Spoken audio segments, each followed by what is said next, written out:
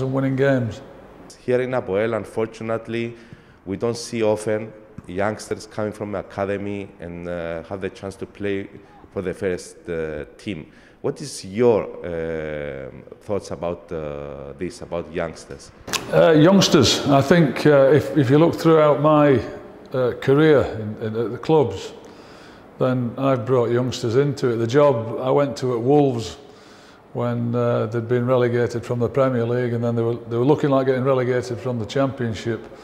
It was my decision then to go young and hungry, and we did. We brought young players in, any from the academy that we could include, and it worked. You know, we ended up with, I think, players who want to prove themselves, want to work hard, and especially if they're from their academy and they are Cypriot, they're bound to want to play even more. It means more to them than it does to me or to anybody else that's just brought in. And if we've got good young players, and I've seen some already, you know, I was impressed with Stavros, who went on and played for the last 15-20 minutes, was he? And he's impressed in training. And I can't remember all the names. I've been here for 3 days, but I've been impressed with some of the youngsters and how they've trained this week. And if they're good enough, I'll play them.